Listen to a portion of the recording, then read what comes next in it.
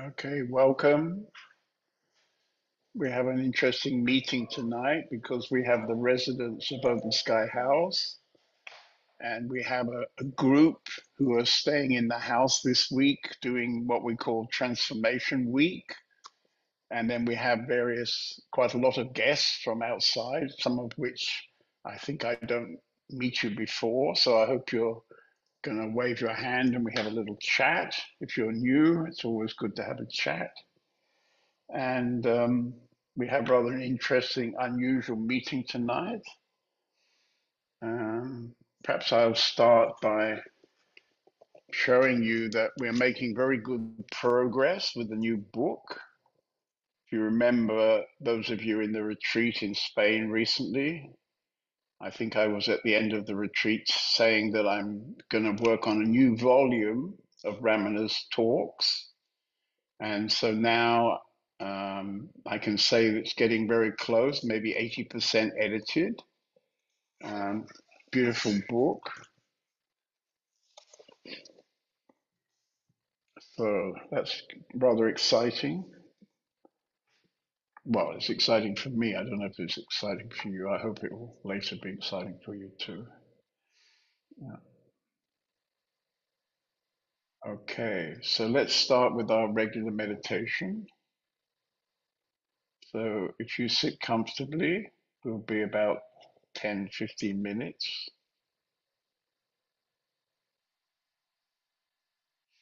And when you're ready, you close your eyes, look inside.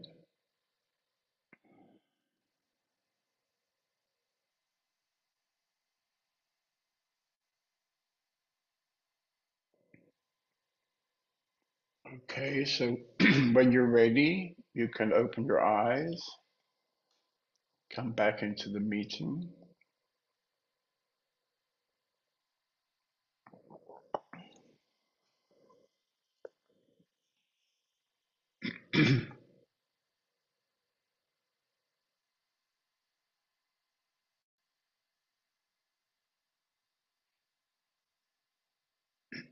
Okay, so perhaps somebody would like to share what happened in the meditation. If you can, if just wave your, my hand's not there.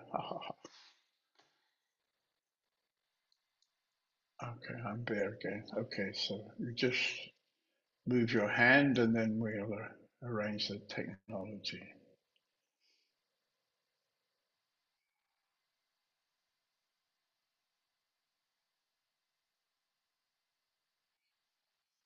Okay, can I have a volunteer? I'll have to volunteer somebody. It's more fun if you volunteer. Oh, good old Brett, true true blue English guy there. Brett. Okay. Hello, John. Hello, everybody. One second. Okay, we Yeah. got you now. Yeah. Hi, John. Hi, everyone. Yeah, very peaceful again today. I've meditated twice today already. So I did lunchtime meditation, and that's my second meditation of the day. Yeah, I'm finding it a lot easier now, being able to find that quiet place. And then with your guidance there, I managed to bring myself into even more quiet. Bhagavan silence, as we like to say. Um, Okay. and If you're interested, the community meditates every day at 1:30 our time, which is 12:30 your time. well, that is very strange because that is the time that I meditate, 12:30 in my lunch half hour I get every day. O- So Okay. Per, per, perfect. perfect. Perfect. Yeah. Yeah, but it's yeah, very peaceful and Okay. I'm starting to find those peaceful moments within myself at last, after quite a horrible year that I've had. So finally looking forward to meeting you all very soon, hopefully, in the next month. And Okay. I'm looking forward to coming to India with you in January. So Good. Okay. yes, to you all. Great. Okay, Brett. So I go back to the gallery. Maybe you can arrange it that I'm side by side with whoever talks to me. Um, Is there another guest who would like to share?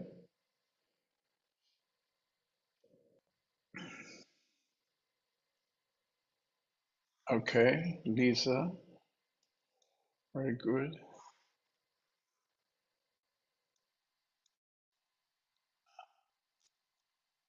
I don't hear you, Lisa. Do you have your sound on?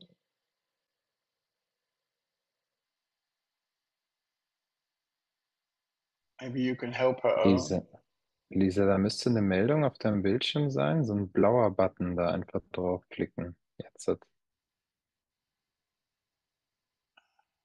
ein blauer Button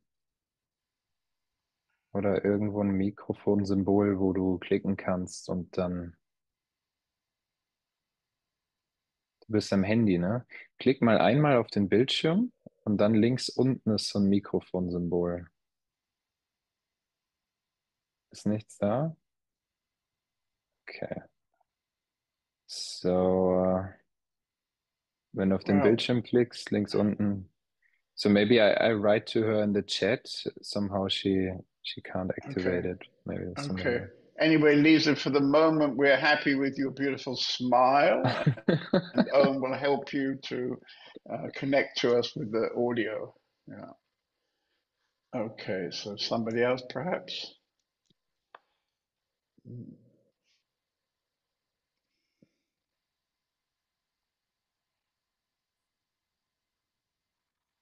Ah, we have Kailash. Good. Kailash, every time I see your face, you seem to have changed. Thank you. So this is the third week that I joined this Zoom call, and Yeah, I enjoyed this opportunity to connect very much. And also, normally Thursdays are a little bit busy for me, my day. So when I get to this point in time, gets very difficult for me to control my mind. But when you say go deeper and allow yourself to go deeper, then I start to be more quiet. okay, good. Yeah. Okay, so Thursday is a busy financial day, is it? Rushing from one phone call to the next. Yeah, I think most people, have plans already for Friday, so everyone wants to rush on Thursdays. And somehow there is something to do in the afternoon, so the mind it just keeps engaged in these thoughts. Right, right, And but what I have found is that when I allowed myself to go deeper, then something happens. right, right. As I say, when I look at your face today, and I remember meeting you some 3 months ago, maybe, it feels to me like your face is changing a lot. Are you aware of that? Well, people who are close to you, have they commented, maybe? Um, Not particularly. They realize that I don't use my glasses anymore. Mm, Um, and mm, yeah, I think there's something going inside of me. Right, Uh, Very right, powerful, I believe. right, Uh, I don't think, or I'm not really interested to identify it or to find out what is. I just want to live the experience. right. You don't have to. Yeah. Just interesting from me as outside. Yeah. Okay, somebody else who was there's Marco. Good. Marco, if you You, speak, you'll you be you on can the hear screen. me? You can hear me? Yeah, I can hear you, but I don't Yeah. see you. Now I see you Uh, as well. Yeah. uh, hi, John. Hi, all. I'm one of the transformers of the volunteers, and I'm here in Open Sky House since last Monday. And as I progressing in the days during this week, I feel an enormous power coming up inside myself, a presence with installing itself, and the thoughts are already there, but they are much more far away and not so intense like normally. I'm not so identified with it. It's a little bit like if all this energy would push it away or would conquer it or would fight with it a little bit. Right, right. Yeah, well, that observation is very interesting. Yeah, that you can see the possibility. You carry on doing what you've been doing this week. You just carry that on, and you can imagine over some months that the whole thing will get much quieter. Just easy, basically. It's easy. Good, good. Okay.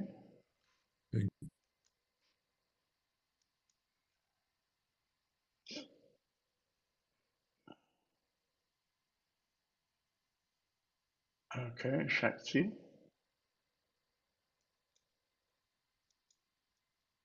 Okay.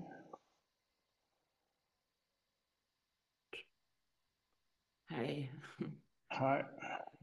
During this meditation and right now, I feel like being quite deeply somewhere. It feels like there is also some kind of ground, but I'm not sure what it is, and it feels like expanding like horizontally.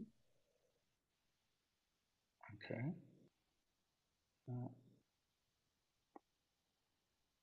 I mean, I get the sense that over the last period of time, whenever we meditated together, you seem to go easily into quite a deep place.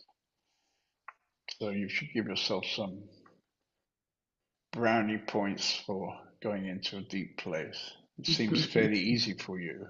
Mm. Yeah? Yeah. Good. Nice. Nice. Okay.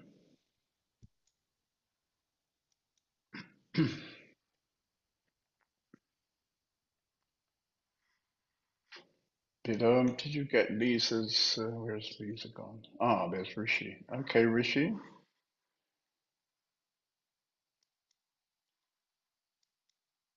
I think I haven't met you before, or maybe I have. Hi, John. Nice to see you. It's the first time, yeah? Okay. Yeah. You're from Holland?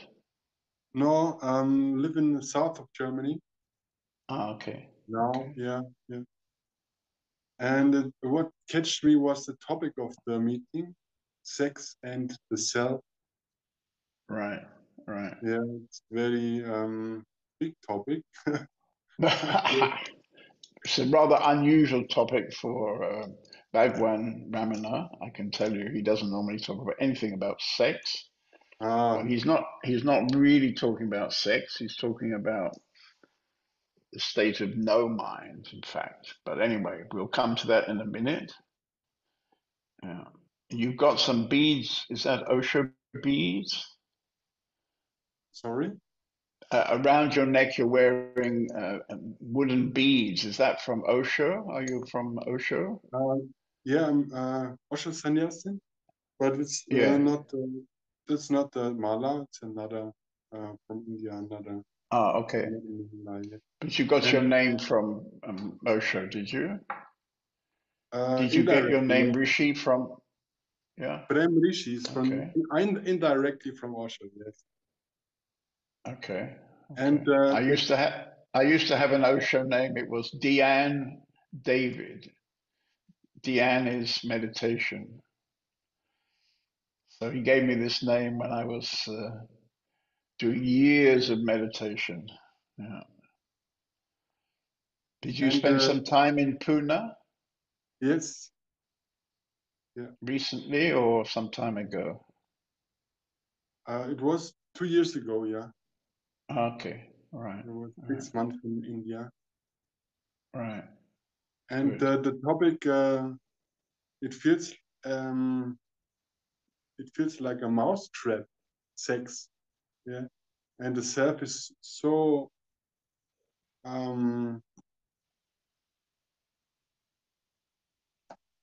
not to express. And when I'm in this mousetrap, I feel dense in a way.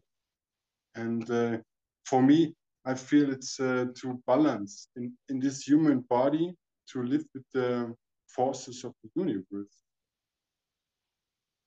Okay. Anyway, let's leave the topic of sex. I see a picture even of Osha behind you. It's a nice picture you have there. Yeah. Okay, good. Nice to meet you. Nice to meet Uh, you. Thank So, who else would like to? Janine, would you like to say hello? I'm not sure if we met before, but I don't think so. Or maybe we did. Hello. Ah, It's working. I can can hear you you hear me now? now. Ah, Yes, yes. perfect. Yeah. Yes, hello, good evening. I think we met before. I'm the sister of Arjuna, and we Oh, you're the talked sister in of Arjuna. June. Yeah, we talked in June already, but yeah, you talked to so many people, so Right. Yeah, I'm not so good I on, but I remember our talk. I don't remember the. I remember you as Arjuna's sister. I don't remember your name actually. it's But fine, doesn't anyway, matter.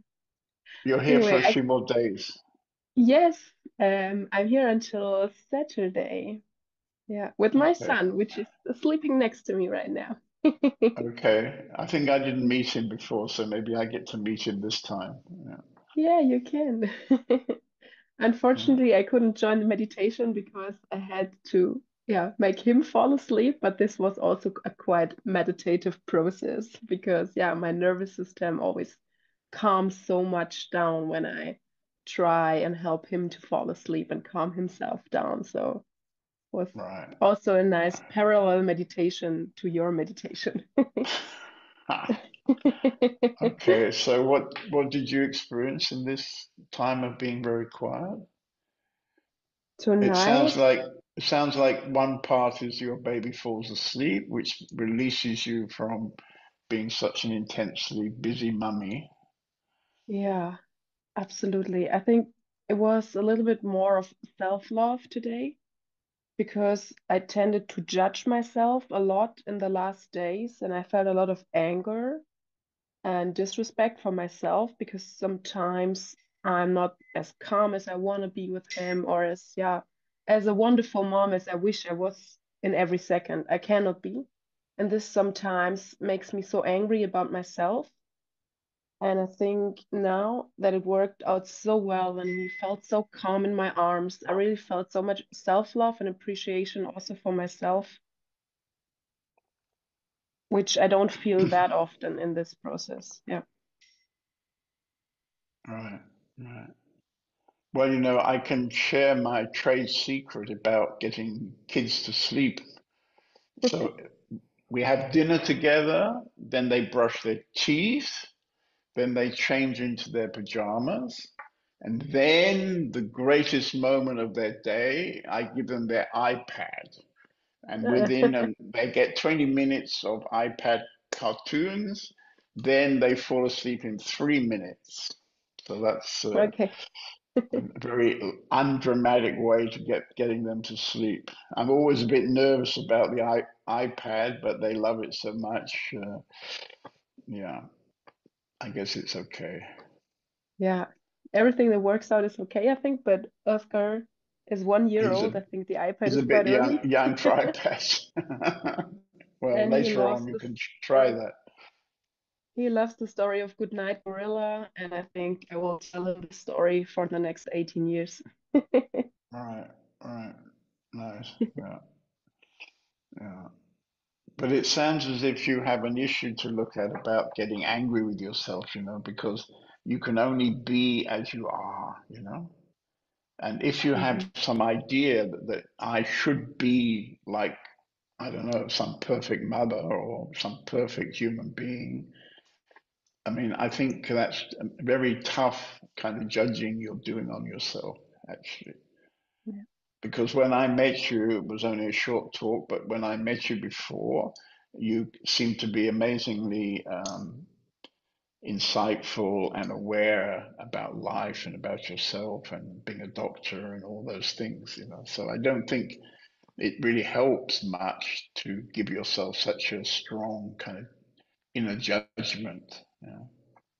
Your brother does the same. You might be interested to know. Coincidence. Yeah.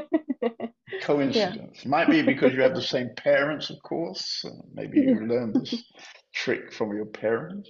Could Yeah. be. Nice to meet you. Yeah.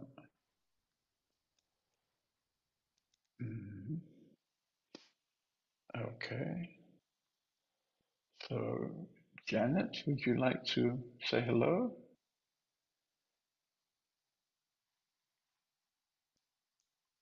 Hi John, hi everybody. Soll- Okay. Kannst du mich hören? Yeah, nice to see you. Did we Nein. meet before? Sind wir uns schon begegnet? Ja, heute. Yes, today. Ich bin hier auch eine von den Oh, I see. Janet is Tara. Yes. I'm It's different also one different of us. name, you become a Ah, different Janet ist person. You know, Tara. I don't recognize you as Tara. Now I recognize Anderer you as, Name, bist du gleich eine andere Person. Ich habe dich nicht als Tara erkannt. Ich bin die yeah, gleiche. I'm the right, same. right. Okay. So Ja, what happened during the meditation? Was ist während der Meditation passiert? seitdem ich jetzt zum Beispiel hier bin, ich kann sehr schnell in ein tiefes Gefühl von Nichts reinfallen. Das ist sehr besonders, wo ich wirklich, Since I'm here, ja. Wir hatten gestern since I'm here, I can very easily quick fall into a place of nothing. And this is very wonderful. yeah, especially yesterday, 2 days ago, we had Self-Enquiry. Das hat mich also ganz tief hinter meine Überlebensmuster, Patterns gebracht oder hinter den Schmerzkörper und dann in dieses tiefe Nichts rein. Also es gelingt mir sehr schnell. So we had the self-inquiry, and it brought me very easily beyond my surviving patterns. Right, right. Yeah. Yeah, this exercise is very wonderful because it's taking away the thoughts, and as soon as the thoughts are disappearing, you come into emptiness or silence, and then you discover that you can feel the effect in the self. Yeah, the self just appears magically. So the self is actually always very close, and if we can stop the volume of constant thinking, then it's possible to live in that space of the self, Also which is very, very wonderful, of course. die Sorry, the Übung, translation. die Übung ist sehr toll, weil sie einfach die Gedanken wegmacht und dann fällst du einfach in einen Ort der Stille hinein und dann bist du einfach in dem Selbst und dann erscheint das Selbst von allein praktisch. Ja, und ich konnte ganz schnell auch den Unterschied feststellen, sobald ich mich wieder mit meinen Gedanken verbunden habe oder mit meinem Herzschlag, Atem. Also das macht einen riesen Unterschied. Und dieses Fallen in das Nichts hinein, das gibt mir so ein tiefes Gefühl von Stille. And yeah, I could really see the difference when I went then connected to my thoughts again, and to fall into the silence gives me really yeah. Was sagtest du, Frieden oder Ganz das Gefühl tiefen, von ja, Frieden? tief Stille, ganz tiefes Gefühl von It's a Stille. very deep sense of silence. Ja, das gelingt jetzt ganz schnell. Also das ist wirklich wie so ein Shortcut, seitdem ich dieses And Selbst, this goes now very quick. It's like a shortcut since the self-inquiry.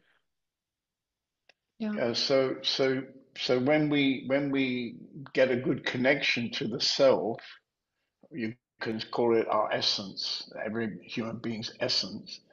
This is such a beautiful moment that, you know, basically it's worth to get rid of all the thoughts, to throw all the thoughts away, realizing that they're all garbage, even the so-called good thoughts, they're also garbage.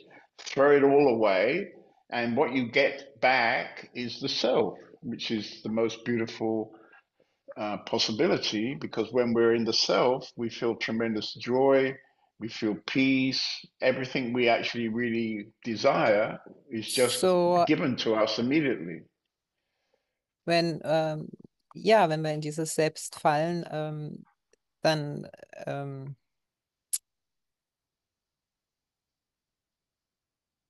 can you repeat? It was a bit too long.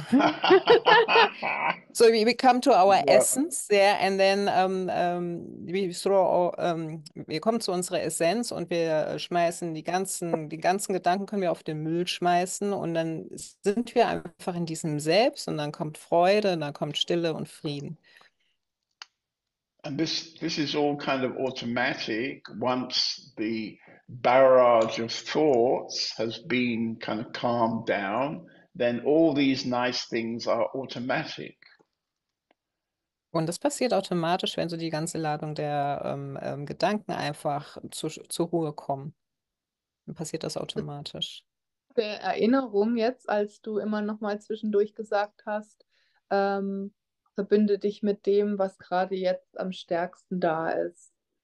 Und das ist einfach richtig genial zu erfahren, wie schnell kann ich diesen Zustand ändern. Das ist sehr powerful für mich. It was a reminder when you said, give your focus on what is the strongest right now.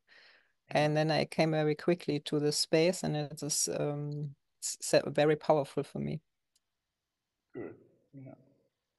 Okay, so this is perhaps the most important experience you'll have this week, that just by getting rid of all these ridiculous thoughts, which have been showing up in our life maybe for most of our life and not really helping and not really contributing, when we get rid of all this stuff, then the present we get is the present we would like to get. So, das ist wahrscheinlich die wichtigste Erfahrung von dieser Woche für dich, ne? Wenn wir halt eben all diese Gedanken, die wir über das Leben hin angesammelt haben, Das war die krasseste Erfahrung. loswerden, dann werden wir einfach sind.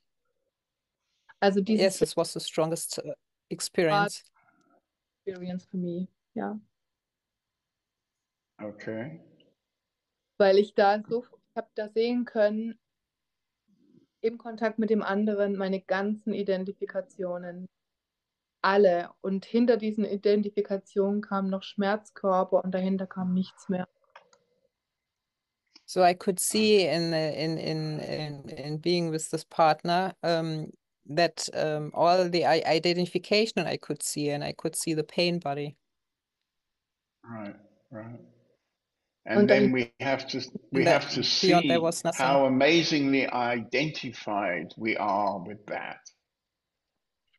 Ja, und wir müssen sehen, wie wir da unglaublich mit identifiziert sind. We're so identified that, you know, it's very difficult to imagine even that you could just throw it all away, all those thoughts in the garbage. They seem so important. Wir sind so damit identifiziert, dass wir gar nicht auf die Idee kommen würden, dass wir nicht sehen können, weil das ist einfach in den Müll schmeißen können. Sie sehen so wichtig aus. Sie scheinen so wichtig. Okay, so maybe one more person. What happened to Vielleicht noch Lisa? eine Person. Lisa Was ist mit Lisa passiert? We were trying to help her. Did we get through? Did you help her? Haben wir das? Konnte ich dir helfen? Can you hear me? Yes, yes. Is that Lisa? Yes. Ist das Lisa? Okay. Yeah. Okay, good. Okay, now we hear you very well. Yeah. Hi. So I was meditating on a feeling. I felt my strongest feeling was a connection to all of you. So I feel very connected, and but at the same time had so many thoughts coming and they always try to disconnect me, like thoughts like, okay, but you're sitting here alone. You are alone in your apartment. So I was always trying to focus on the feeling, but I really had strong thoughts coming all the time, wanted to destroy this strong, nice feeling. Yeah. Right. Have you been doing a regular meditation? Yes, I'm meditating in a regular base, sometimes just on my breathing, but at the moment, a lot guided meditation where at the moment, the last meditation I did, I met my grandmother who died, so stuff like this, yeah. Okay. Okay. Because you've got the kind of smiling face, which is a kind of symptom of meditation. It was the connection with all of you, yes. Right now. You know, most Buddha statues, if you look at them carefully, they have a kind of Mona Lisa smile on the statue. Have you noticed this? This is the result of years of meditation. And in a way, you can say this is the face of the self.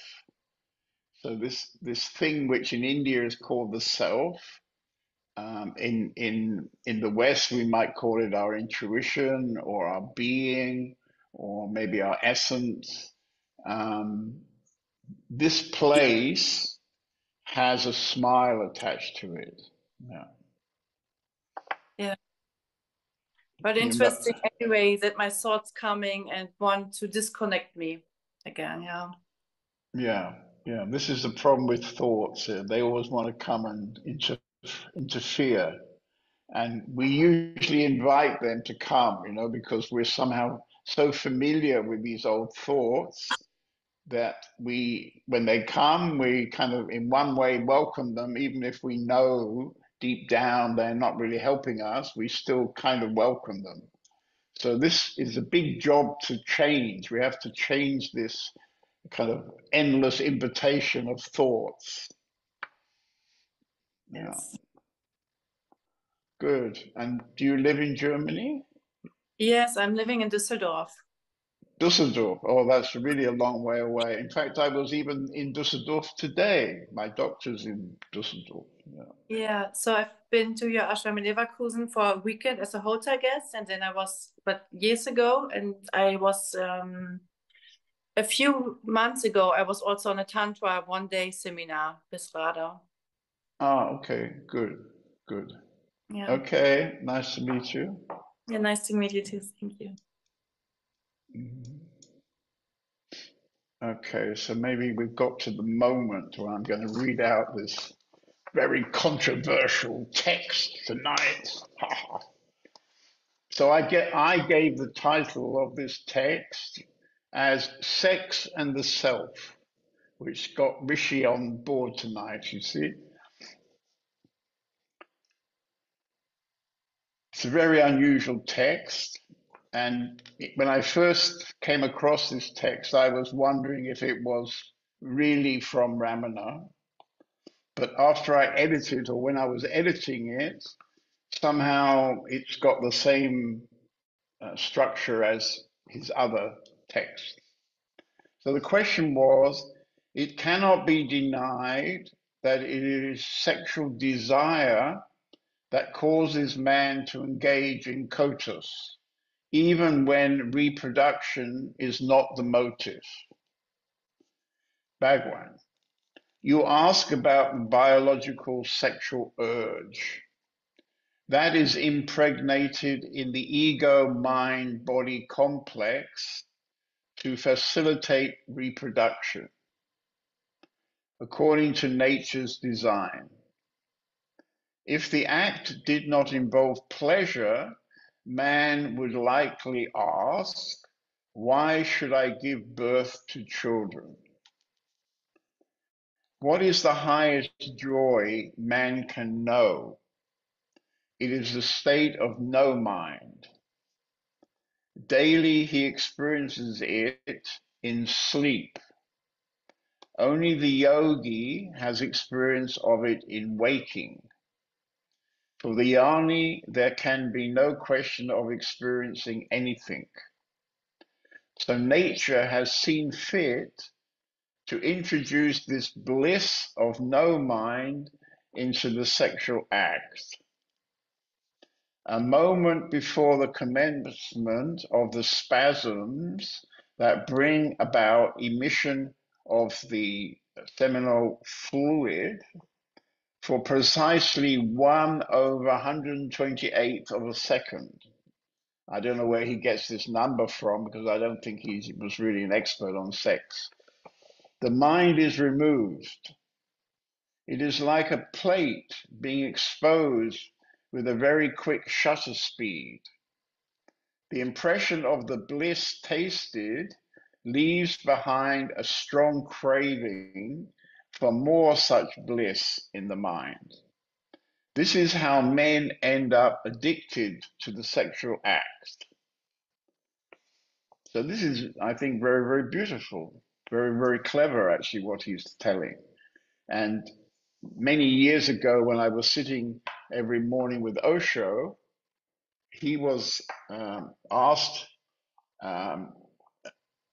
somehow a very similar question, and he was explaining that probably, according to him, meditation started again out of this sexual act, because the reality is that there is a small moment.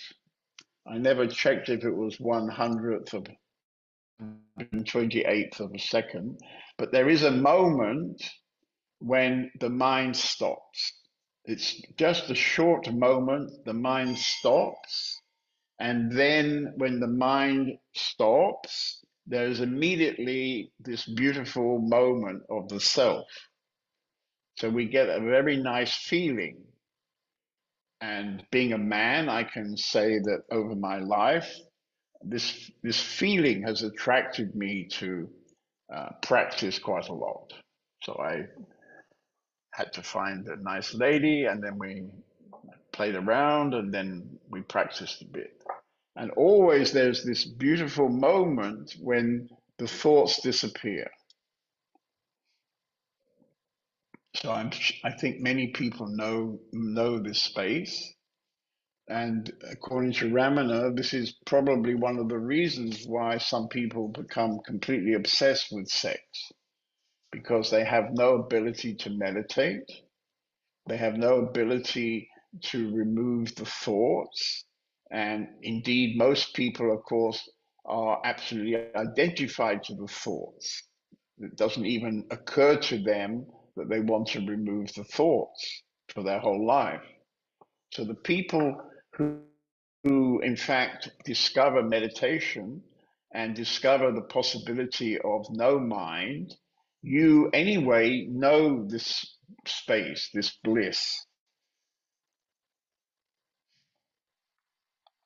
He says here, so nature has seen fit to introduce this bliss of no mind. So this is nothing really about sex. It's about coming to the state of no mind. And I think a couple of people were saying that earlier this week they practiced self-inquiry. This is where we sit together and we ask our partner, who are you? And in the beginning of the exercise, most people have lots to say about who they think they are. But gradually over a period of time, it's difficult to hold on to that identity. And gradually, over some hours, you slip into silence. And very often in the retreats, I nearly always do this for some hours. In the transformation week, I think it's only a couple of hours in the evening. So this is a very powerful exercise because it gives us a taste of something that normally we're not very familiar with. And it seems to me once you have a taste of something like no mind, then this gives you a very strong support to continue with meditation? Would anybody like to respond to this text? Maybe I read it one more time. So maybe we go, there are 3 paragraphs. We go through each paragraph maybe. So the first question was, it cannot be denied that it is sexual desire that causes man to engage in coitus, even when reproduction is not the motive. Bad one. You ask about the biological sexual urge that is impregnated in the ego mind body complex to facilitate reproduction according to nature's design. If the act did not involve pleasure, man would likely ask, why should I give birth to children? So, I mean, it seems to me that what he's saying is completely obvious, that our natural biological functioning needs to create children in order for us to leave and for others to arrive. And this is the constant circulation of humanity. And in order to have that working, this act between a man and a woman should be pleasurable. Because, of course, if it wasn't pleasurable, we probably wouldn't do it. So, how to make it pleasurable? What is the highest joy man can know? It is the state of no mind. So you see, existence decided we'll put a little moment of no mind into the sexual act because everybody will enjoy that moment and that will encourage them to keep doing it.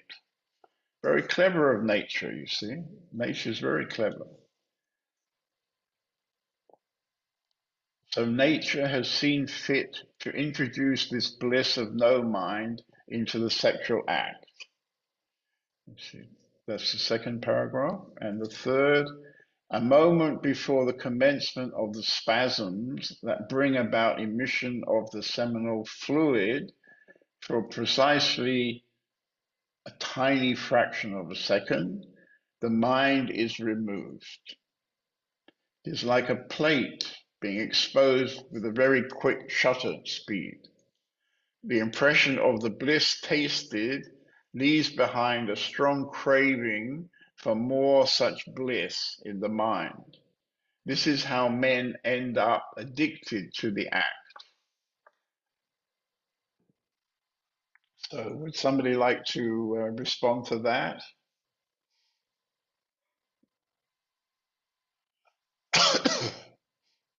Yeah, first of all, I would like to confirm this experience from myself, from my practice. When you would tell it like this, and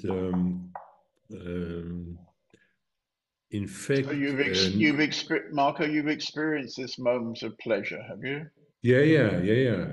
I have experienced a lot of times, and even I felt when perhaps, for example, having sex with a woman, this is the only room where man and woman can be together in one unified state, you know. And that's my experience of this. I'm a little bit astonished about Ramana talking about this subject because I didn't thought he had very much sexual experiences, but it seems that he does know what it is at least. And this is a second idea that I have. I understand the big business of porn industry in the whole world. When you see, the porn industry is very big, even with this digital devices we all have. And you see the addiction to have this feeling of the self is creating an enormous stuff of abnormal behavior. of retrying to someone else, to the person on his own, and not to be in a relationship. You know what I mean? Yeah, I mean, of course, this addiction to watching porno and maybe as you watch playing with yourself and then having this moment of no mind and therefore feeling some kind of moment of pleasure, of course, is very sad because Yeah. what you were saying before about sharing that with a close partner, being able to share that space, you know, I mean, men and women have many ways of sharing, of course, but maybe the most intimate way to share is to share this moment and to be able to be in no mind together. This is actually very unusual. Um, in my life, I perhaps was lucky or not, I don't know. I had some very nice relationships for quite many years. I also had some less long-lasting relationships, and the number of people I could meet, the number of women I could meet, and as you know, I'm now 80, so I've had about well, 55 years or 50, maybe 60 years of sharing this, and I can count on one finger the number of women I could meet or find who could share this deep moment of no mind. So this is another level of meeting between a man and a woman, and is, from my own experience, very, very rare, actually. Okay. So I would say this is much more attractive than any kind of porno, how can I say, porno excitement could possibly offer. Strangely, the most beautiful thing I've experienced with any woman is to go to this moment of no mind and share that together. Yeah. But for this, you have to allow yourself the closeness. The both have to be open up all the time to come to this state. Otherwise, it's just a rhythmic phenomenon. What not has to do something to do with love. Well, the first thing that has to happen, of course, is you have to go into no mind. Yeah. So the reason why this is very, very rare is that actually you have to become enlightened, if you want to call it enlightened, and then you have to meet a woman or a man who is also enlightened, and then it's anyway rather unlikely if you're really enlightened, because then it's so nice you don't really care about 1/100th of a 28 seconds, blah blah blah, because you know, in the daily life, you have this space anyway. Yeah.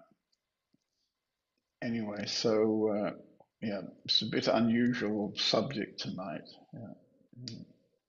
Good. Okay. I'm sure somebody else would like to share about this. Yes, Fidel is raising his hand.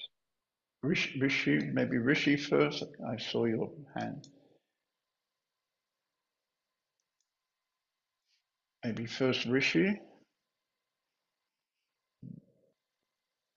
Yeah, do you hear me? Yes, yes. Yeah, great.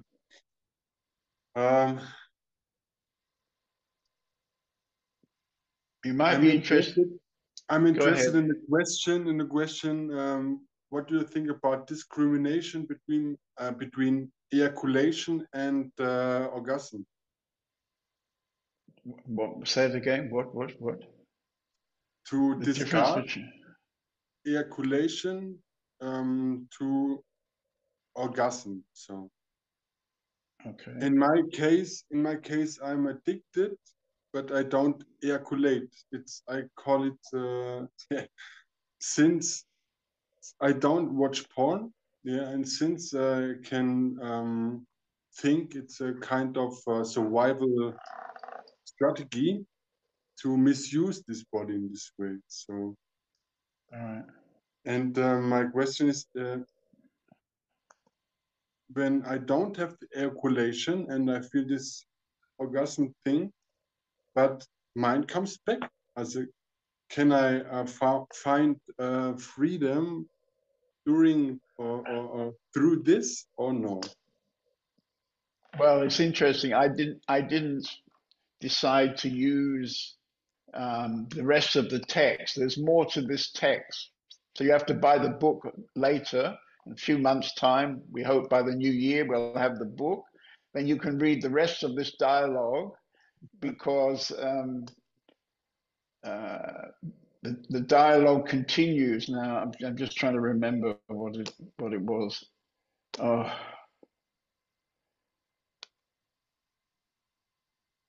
I'm sorry.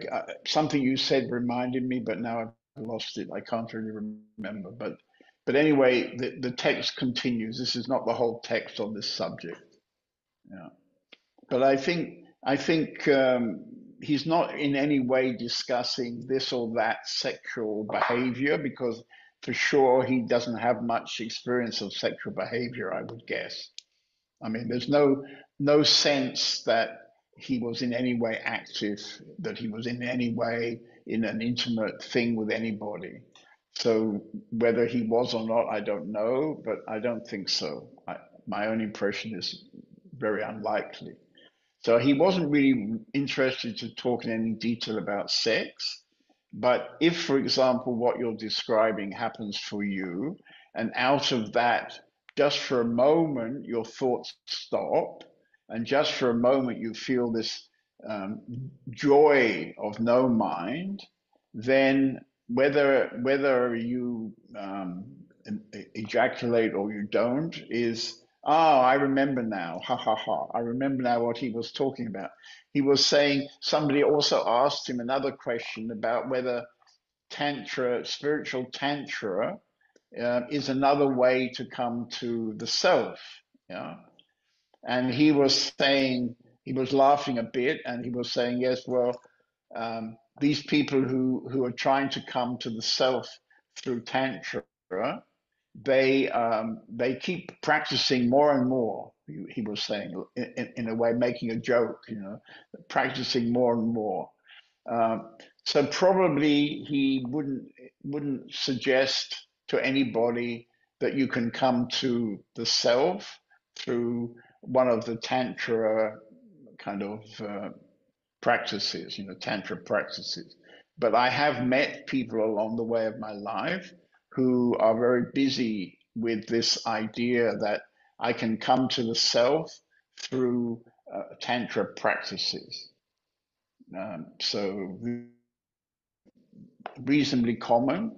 And in fact, the Tibetans, they have a teaching based on tantra, but I think they don't advertise it very much. It's something they keep a bit quiet because in the modern world where we live, anything to do with sex immediately gets misunderstood, you could say. So nobody's going to talk about sex in the context of the self, except maybe Ramana Maharshi. So I found this text kind of interesting, actually. But the interest is not about the sex, the interest is about coming to the self. And you come to the no mind, then you don't need to watch porno movies because you're having a good time by yourself, coming to the self. It's the same thing as romantic love, I'm living near two big motorways, in fact, the biggest one in Germany. And come Friday night or Saturday night, there are thousands of people rushing up and down this motorway. And I always say they're looking for love, they're looking for romantic love.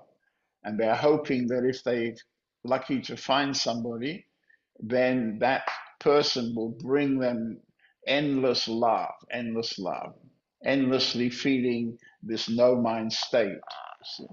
But this is a bit sad because my experience of my life shows me that this is not really lasting very long.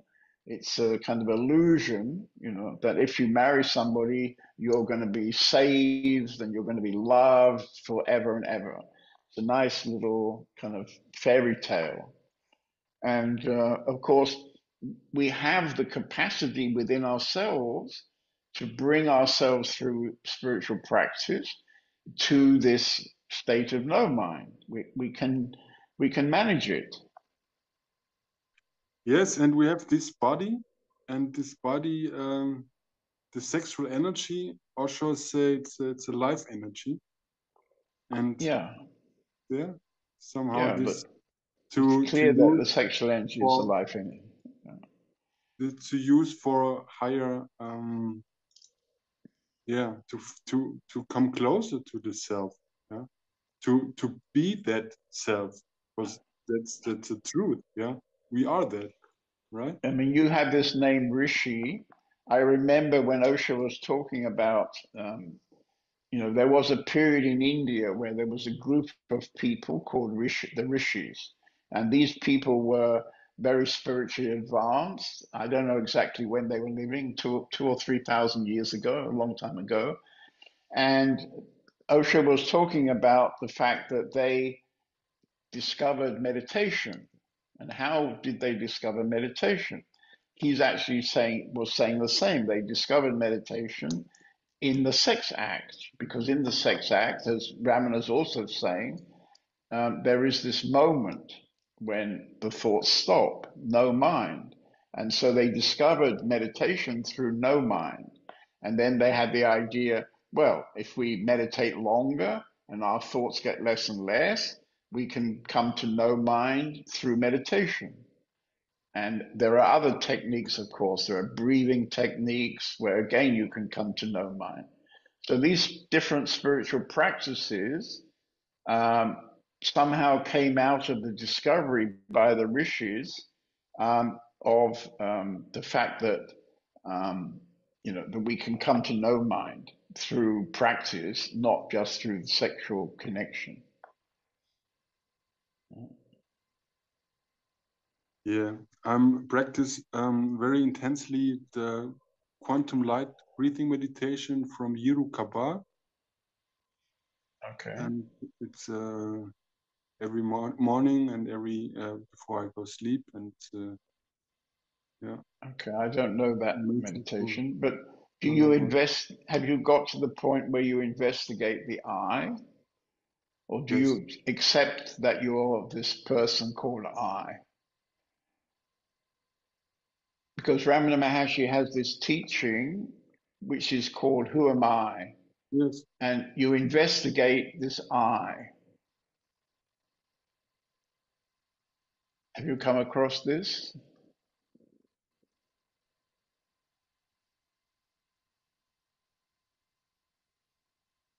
I investigate now, and there's no I. Okay, good. So you're getting a benefit from your practices. Good.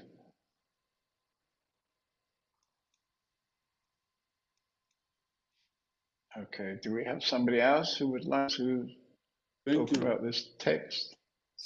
Siddha is raising his hand. Who is? Hello. 1 minute. Can you put your hand again? Okay. Siddha. Okay, Siddha. Hello. Hello, hello. You were speaking about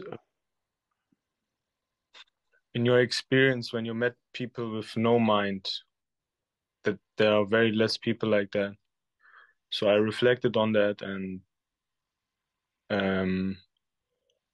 I've also met very less people like that. And at some point, I got very uninterested, you can say, in searching for that kind of thing. So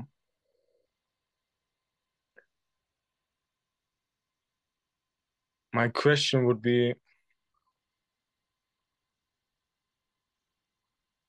when I am uninterested, all of a sudden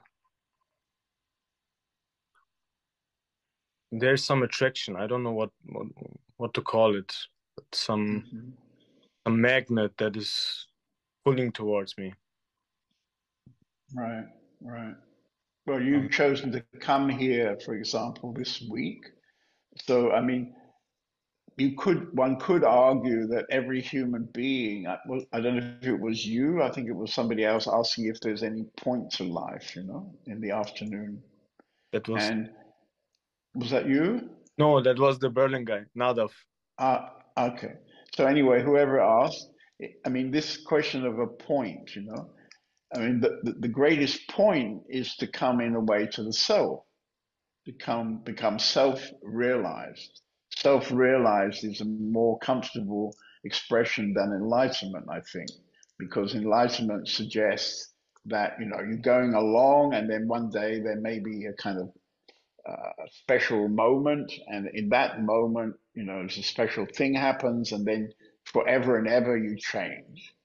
And I don't really see it like that from my own experience, and I'm personally more comfortable with self-realized. So we all have moments when we experience the self. These are not usually very long; they're usually very, very short, because we have such a power of thoughts coming in the mind that there isn't that many moments when it's completely quiet.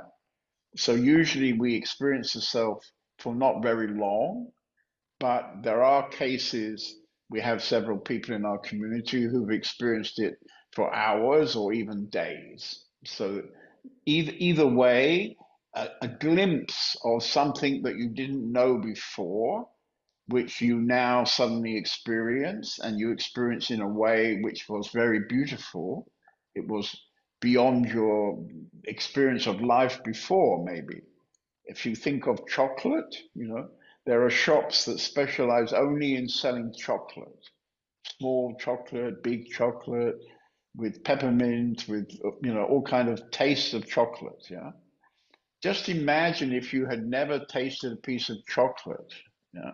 So you would go past the chocolate shop and you would look in the window and you see some sort of brown stuff, and maybe it doesn't look very exciting, so you just leave it and pass on down the street. Yeah. But as soon as you've tasted one piece of chocolate, it's like something changes in your life. Yeah.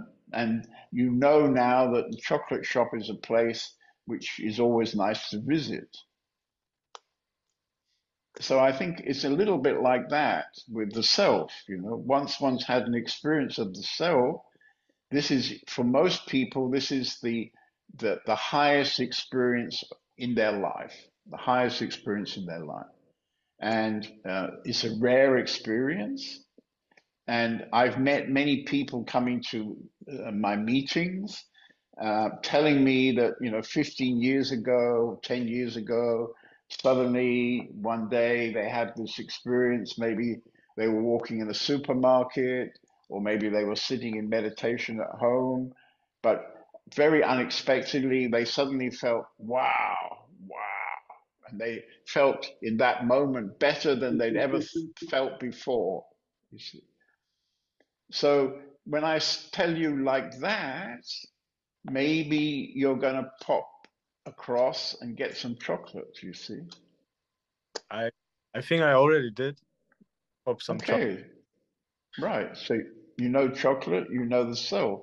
Of And course. therefore you've decided to come to this week here, and your hope is that being here for a week will give you some new impetus to go for the self, because this is a very reasonable point of our life, actually. Yeah. And there's one more thing I would like to ask.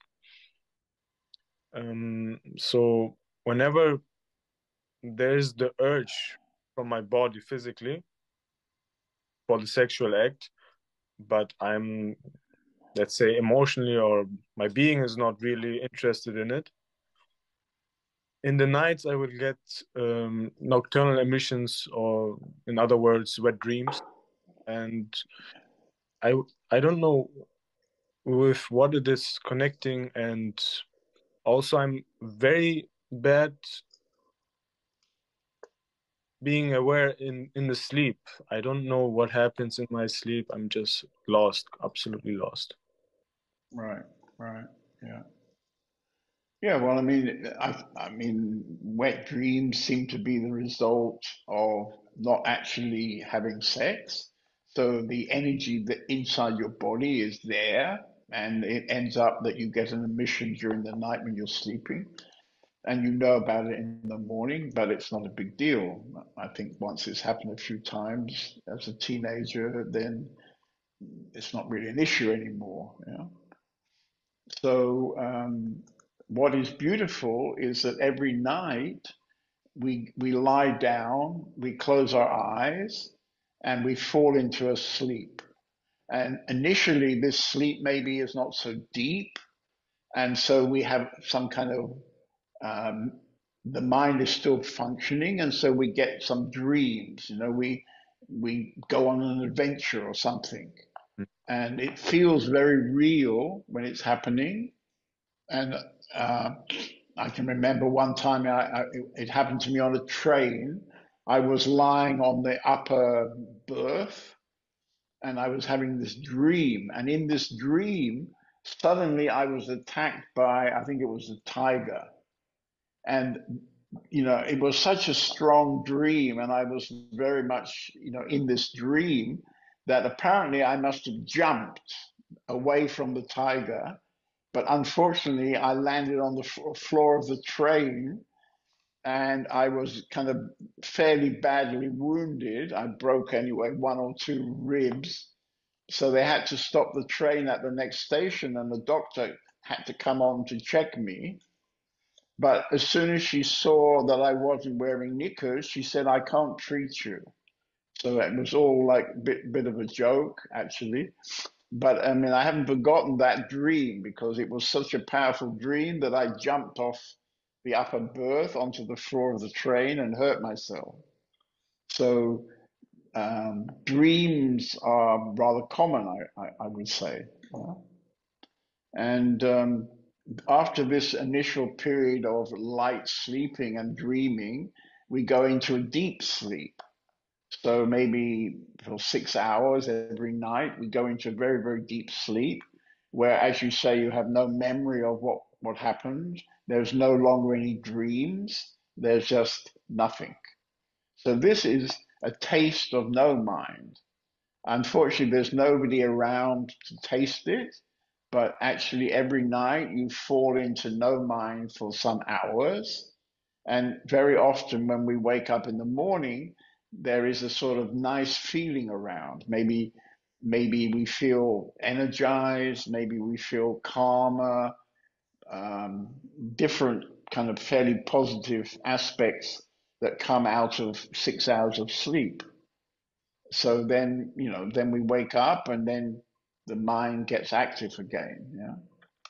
So during the deep sleep every night, we're actually, if you like, hanging in no mind. There are no thoughts. And the moment the dreams come, how do I get aware of that? Like how to get aware that I'm dreaming? Well, I think if you have self-awareness in your everyday life through meditation, it may be you can be sleeping lightly and being aware that you know there is a dream happening. In my case, I don't dream very often, but occasionally I dream, and then usually I don't wait for the tiger to wake me up, but I become somehow aware of the dream. One of my favorite dreams is trying to get to the airport on time, because I have managed to miss a few planes in my life. So it seems that I have the need in my dreams to try to figure out how to be on the airport in time to catch the plane. And this, depending where I start, you know, I could be starting in some village in India, and then it seems almost impossible I'll get the plane. Sometimes I'm going to go on a train, and then you know, the question is whether I miss the train, which will get me to the airport on time.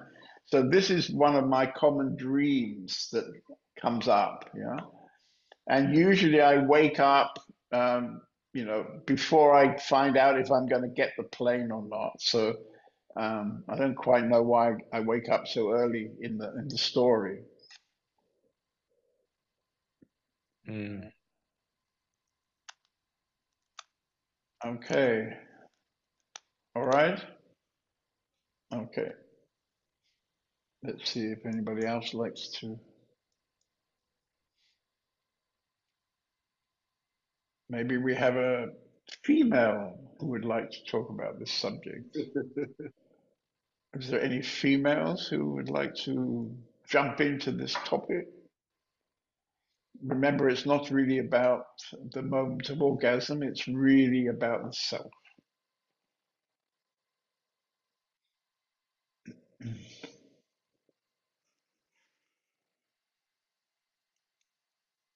Oh, girls want to try it out? Maybe I'll choose a girl. Well, we have a tantra teacher. Where's she gone? I don't see her on the. Is Radha still there? Ah, there you are. Do you like to have a go at this subject? To the orgasm or to the self? Bit of both, maybe. I mean, of course, I would like to be able to support your Tantra workshops by telling everybody that, if they come to Radha's Tantra, they will, of course, get a new spiritual praxis, and this can be, that can be all you need. But I find myself limited. Well, maybe the Tantra workshop is when we're talking about orgasm and self, a bit more focused coming to the self, because basically it's like a slowdown that you can really become present in any moment. Yeah. And without judging anything. So welcoming everything what's arising in every moment. And so from maybe being in the mind, going more down to your heart and to the self. Yeah, I mean, I like it that you call your tantra to do with touch, tantra touch, because once you start touching, then it takes you actually into the possibility of meeting the self, I would say. And, most people who teach tantra, they somehow in the West make tantra into some kind of spiritual sex or something. But actually, tantra is not really spiritual sex.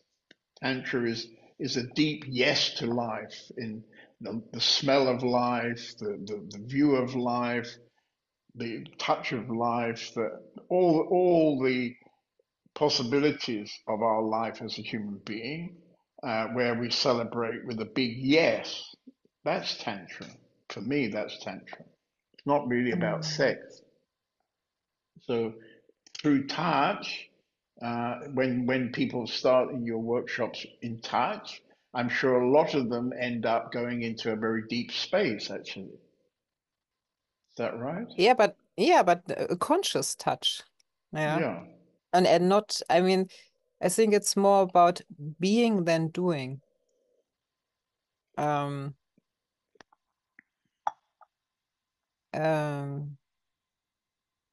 yeah, being in the moment, in the touch, the present in the touch you're receiving, present in the touch you're giving, and not reaching somewhere, like in this what we do when we are more in the doing. Right. Right.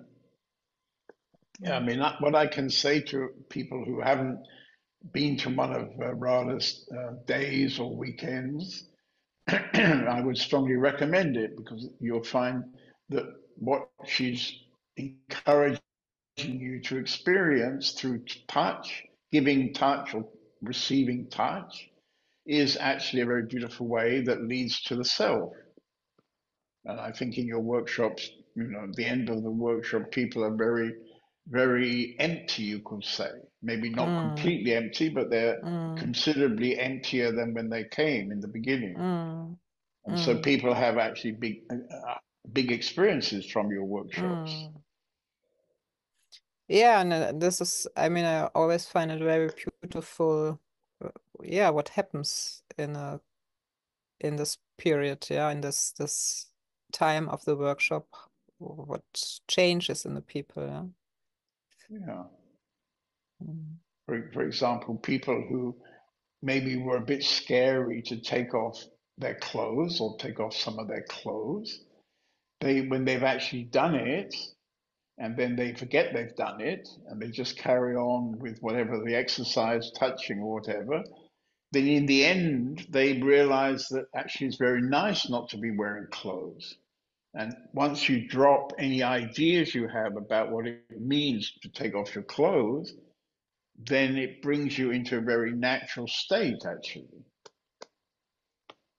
So, yeah, anyway, we're a little off the point, actually, because maybe I should go back to this. Anybody else like to jump in?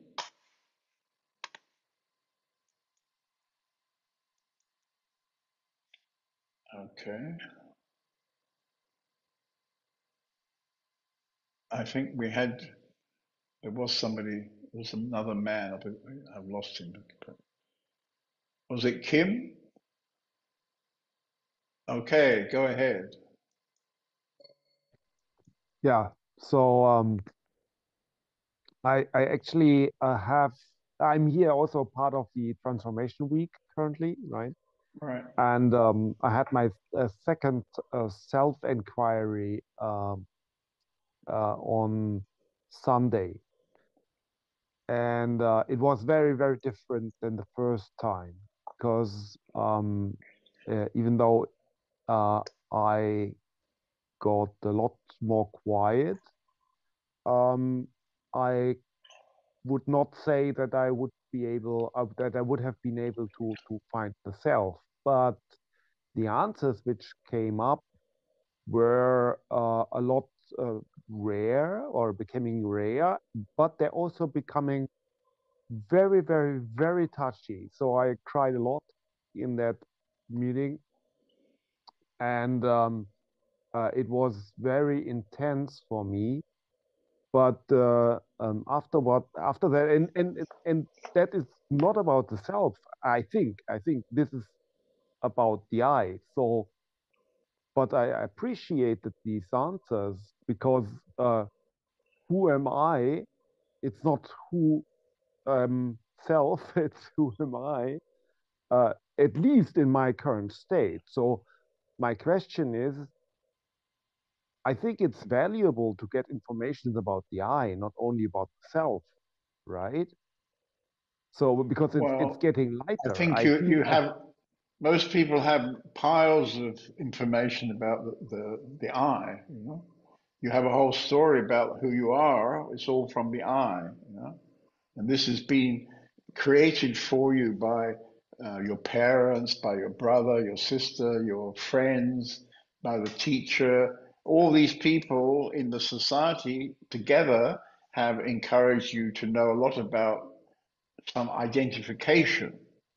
But what Ramana is saying, what John David will say, is that unfortunately this is not true.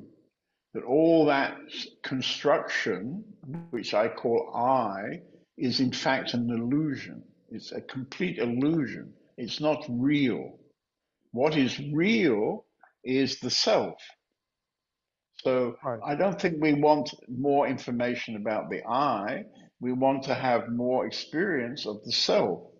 Because when you have more experience of the self, which can be deeply touching, then you don't really want to hold on to getting more information about the I. You see that with the I, the thing to do is we just want to get rid of it. I mean, Completely finished.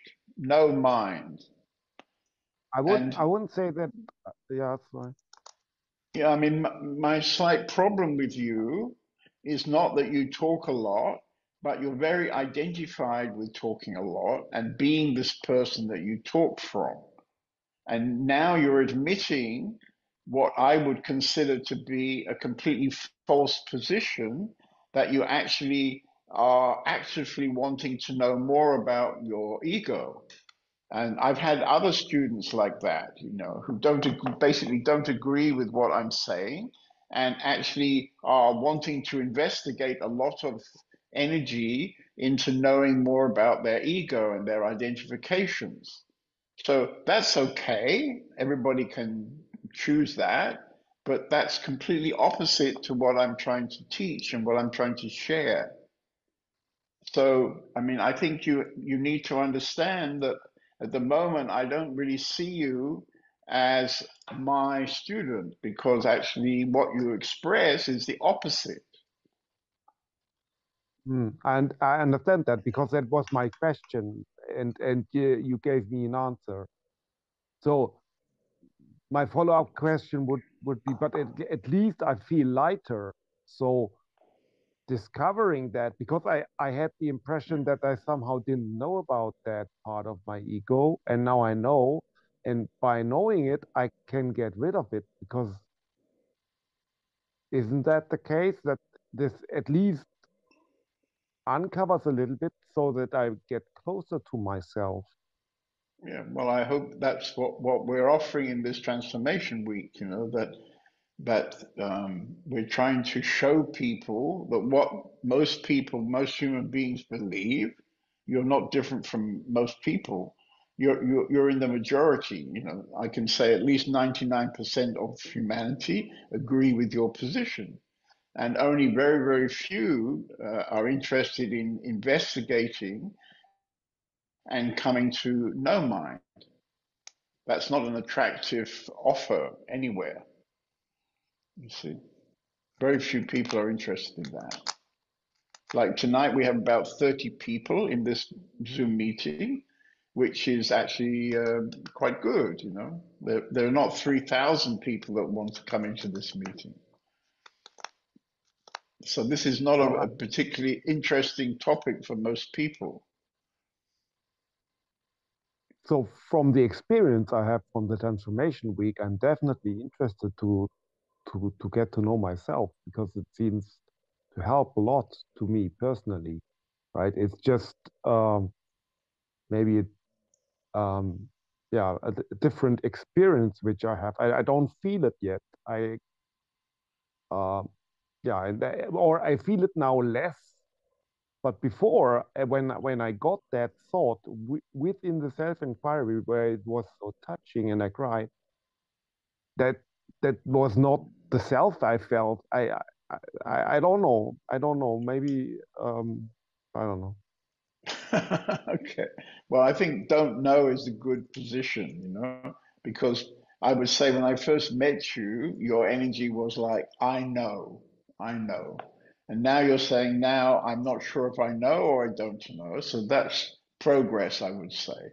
And there's another one step, which is to realize that if you would come to know mind, that would be the most beautiful way to live your life now.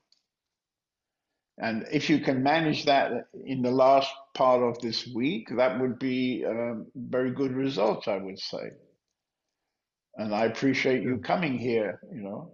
So let's see what happens. Thank you. Okay.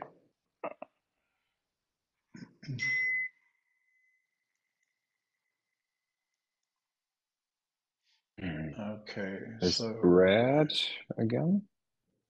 where is he? I can't see him. Ah, here he is. Good. Go Hi, ahead, Brett. hi, John.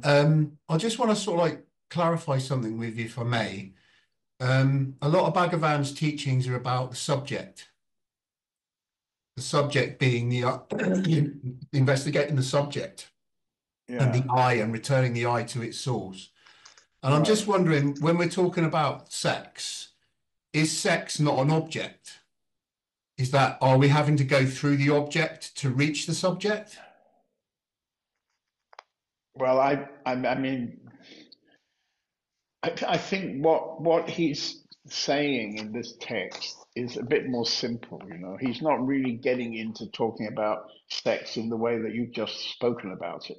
he's saying that nature has given us a little taste of something that's very, very nice in order to encourage the human race to continue to create, you know, new human beings. And he's making this point that it's the fact we come to know mind, it's the fact we come to the self that makes it so enjoyable and can even lead us to become a bit addicted to act, you know. Mm. I understand that, but I'm just a little bit confused as to, you know, from what I've read, and obviously I know that there's a lot of focus on the subject to return that I to its source, which is how we want to try and find the self Well, in that it's not really about returning the I to the source. It's about completely demolishing the I. So there is no I. Yeah, I know what you mean. Yeah. So it's not, it's, you know, the self is the self, the I is the I. We're very identified to this I. Mhm. And by being so identified to the I, we prevent ourselves being intimate to the self. So we can see it as a kind of screen. And Mm. as this screen becomes thinner and thinner and thinner, and Mm. even starts having gaps, so we can have thoughts with quite big gaps in between. Mm. And in those gaps, we suddenly get a direct contact to the self. And when we do this exercise, you know, we call it Who Am I? Usually people have very beautiful moments which they've never experienced before. This Mm. is pretty common, but we Mm. do it for a whole day in a retreat, not just for a couple of hours as we do in this transformation week. So if you Mm. come with us to India, there'll be a day at the beginning of the retreat, and at the end of the first day or the second day, I always do it at the beginning of the retreat so that I can get rid of as much mind in one day as I possibly can, you see. So then the retreat kind of calms down after that day, um, and we're not so caught up in the personal identifications of the Mm. people in the retreat. You know, the common language starts to be the self rather than the identifications that everybody has. Yeah. Yeah. And this is the difference between a spiritual teacher and a therapist. You know, Yeah. so a good therapist will have some spiritual understanding, but he gives a space to deal with whatever the issues are. You know, in the story, in my story, I come along to the therapist with certain stories which I'd like him to help me with. You know? Mm. But the spiritual teacher is not much interested in all those stories. His attitude is drop it all and become in no mind or become empty. Yeah. I think you're correct in the way, because obviously I've had therapists myself, and it's they try to adjust things. They try to adjust your eye to a certain way of they think is correct, if you know what I mean. Not that there's a lot of good therapists out there, but there are certain ones who will try Well, to adjust the eye. they want to make you a better functioning member of society, so they have an Mm. idea what that would be. So if inside you, you know, you have some anger, and this anger doesn't go away very easily, you hold on to it for days on end, and then you can easily scream at people and be rather unpleasant. Then when you come to the therapist with that story, he doesn't tell you what I would tell you. He says, okay, let's investigate this. You know, Yeah.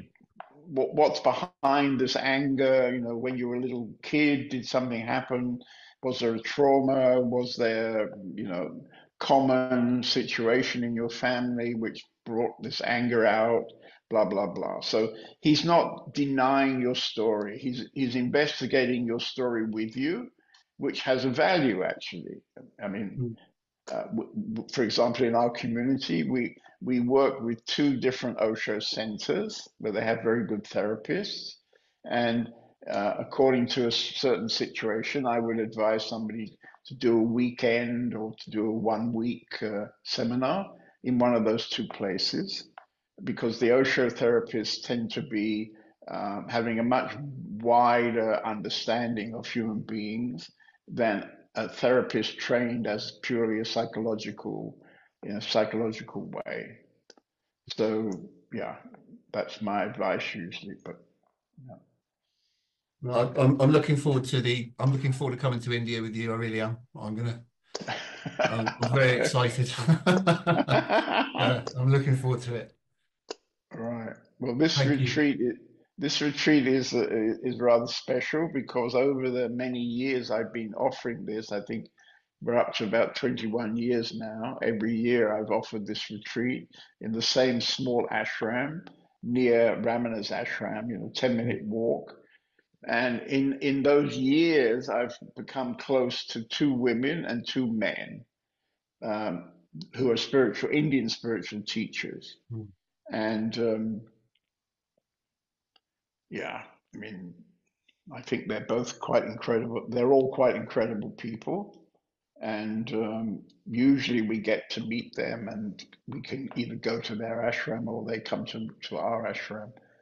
And often there's also some Western teachers around town, and I invite them also to come. So I was going to ask you, John, actually, because you know David Godman, don't you? well, I know David Godman, but we're completely not on speaking terms. Oh, okay. Yeah, he doesn't like me. Oh, Yeah. I mean, if you're friends with him, I mean, you can ask him why he doesn't like me, but he doesn't like me. no, I'm not friends with him. I just I've read a couple of his books. That's all. Yeah, he writes very good books. Yeah, yeah. He wrote very good ones about Papaji, Annamalai, Ramana. He got some of Mugana's poems. He got them translated, so that's also one. He's done a wonderful job actually with these books. And in fact, early in my career in that town, he gave me 3 interviews. Okay, one was about Ramana's life, one was about his disciples' life, and one was about Ramana's teachings. So 3 interviews, which we filmed, and out of that we made a book. You may have seen it. Arunachala Shiva, it's called, where his interviews are in the book, and also we made a film to go with the book. So there's some of his best. How can I say, his best memories of Ramana, because he's really very experienced. He's been there for many years, maybe 45 years now, I think, living there. Yeah. Thank you. Anyway, yeah, good.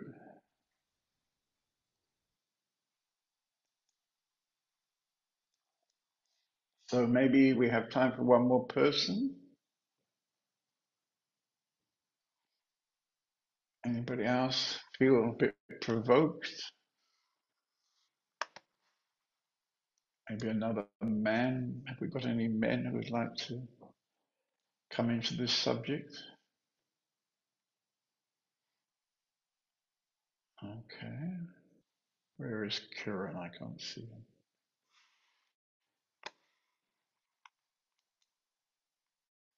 Kiran, would you like to comment on the text for tonight?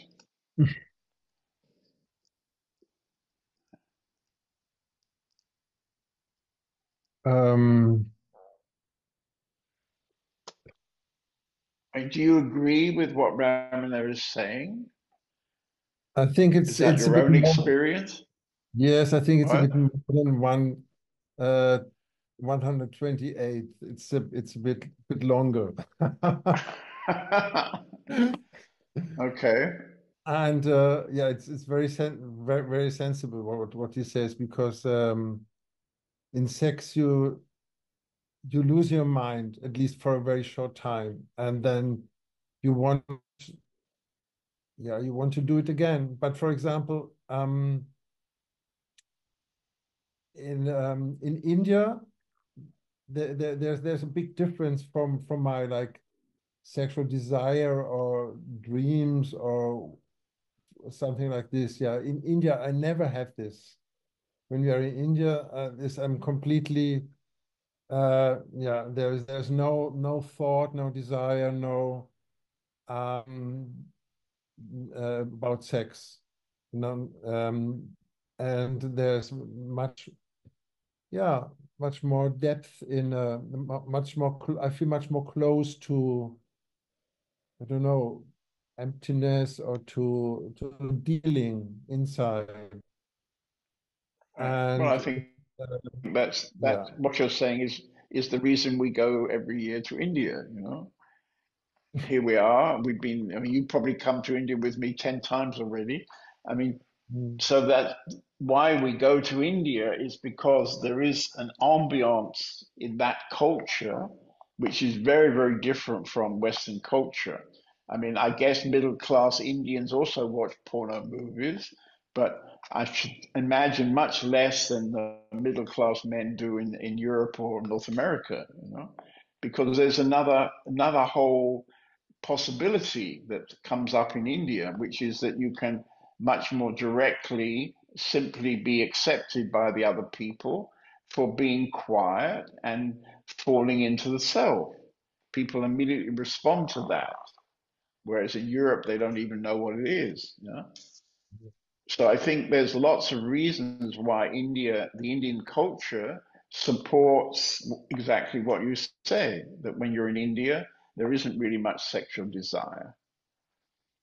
And what I find interesting because the two women they're very beautiful. I find them very beautiful, and but this is I feel a lot of beauty, yeah. But I don't feel like I need to get involved with them, and Sure, sure. yeah, this is yeah, this is amazing. Yeah, well, I would say this is a rather healthy attitude you have. What can I say? I mean, I think the way that people relate in India, mostly, I mean, there's many horrible stories in recent times about not so nice ways that men have related to women. But generally speaking, there is a certain softness in the way Indian women are very, very soft, and Indian men can also be very, very Okay. soft. Yeah, yeah, yeah. And so they meet in a, somehow in more in the direction of self or no mind than they do in the way of sex or porno. And I had a I had a great experience in the last summer retreat in India. We had this Tantra weekend, and there was a we had a session where um, one person was lying on a mattress and three or four were touching the other person. Right, Yeah. right. And this is it's always very intense and very, very nice. But this time it was even it was different. The first thing that was different that I knew exactly what how to say. We have this, you can say, yes, I like this very much. You can say, no, I don't like this so much. Yeah. And normally I don't say no. Yeah. But this time I felt I was very sensitive on things what was too strong or what, and I several times said, oh no, don't do this. And after a time, I was completely gone. Yeah, I felt I was there was no I don't know don't I didn't feel any connection to my body or was that my body was not was somewhere else. There was complete quiet and emptiness. Right, right, Although I was naked, yeah, and it was you could say it was a bit a sexual environment, but it wasn't. right, Yeah, this right. was went very yeah very deep. Mm. I mean, it's one of the kind of really tragic situations in society that being naked has become some kind of obscene sexual behavior or something, you know? Whereas in fact, running around, you know, in the sun on a beach naked would seem to be very natural to me. And then you go for a swim, and then you lie on the sand again, and blah blah blah. It's very natural, but there is such a thing about it. The Christians over the last 100 or so years have really done some nasty stuff around this naturalness of being naked. You know, that naked has become sort of obscene sexual act or something. It's a bit sad for humanity, I think. Good. So I think on that note, we can finish tonight. Good. Thank you. Thank you for sharing. Very nice. Okay, well, I can almost guarantee this is probably the last time for quite a few meetings that we're going to talk about sex. Never mind. Okay, so next week the subject will be completely different. But as I'm busy editing every day now, I'll find some juicy new text for next week. And as most of you maybe know, tomorrow night just happens to be the monthly live meeting, which we're starting now at Open Sky House. So those of you who live within some time of Open Sky, the meeting is at 8:15. And if you like, you can also come for dinner, which starts at 7 o'clock. And if you want to come to dinner, you need to call the office and make a reservation that you're coming for dinner. Otherwise, you just come directly to the meeting at 8:15. So we'll have a couple of hours of meeting, and we can continue what we've started tonight.